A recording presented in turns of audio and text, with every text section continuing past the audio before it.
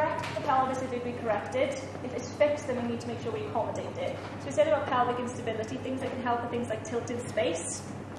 So that's where the angle of the hip remains the same. So it's different to back angle recline where you open up the hip angle. Tilt in space, the hip angle stays the same.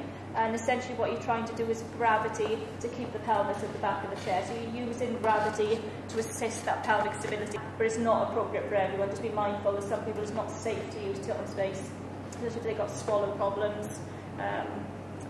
Or maybe somebody who uses a catheter, sometimes being in tilted position for too long can get a backflow as well. So just be mindful of tilt space. It's not appropriate for everyone, and it does need to be risk assessed. But it's a really useful function to try and get that pelvic stability. We're starting to use more and more contoured seating as well now, because somebody with that kind of complex postural requirement tends to have some form of perhaps fixed obliquity or fixed rotation.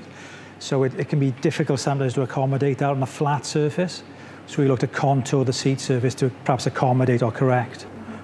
And ramping as well, so you can put wedges into the actual cushion itself to ramp it. If somebody doesn't tolerate tilt in space, sometimes we can ramp if you imagine putting a ramp in. So again, it keeps the pelvis at the back of the chair. But they'd obviously have to have the hip range of movement to tolerate that as well, because we are reducing that hip range of movement. The 4-point lat belt can really anchor and give that pelvic stability if somebody doesn't have that postural control.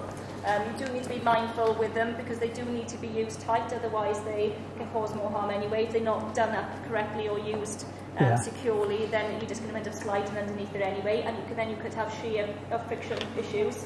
But are really effective for pelvic stability, and you'd be surprised how sometimes something like a pelvic belt can have such an impact on our normal tone and reflexes, and we can really help dampen down some of those abnormal movements.